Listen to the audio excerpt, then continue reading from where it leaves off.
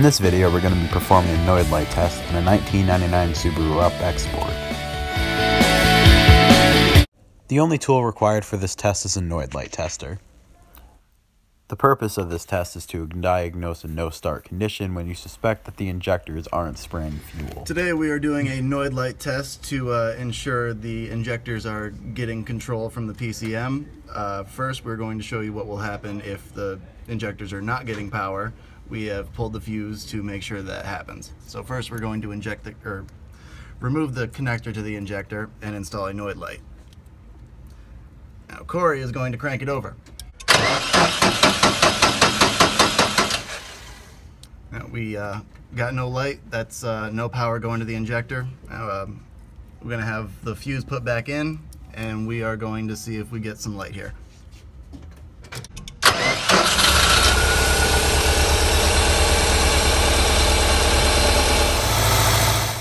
Since the noid light isn't illuminating during the first test, this means that the injector isn't receiving power and cannot be working properly because it isn't receiving power.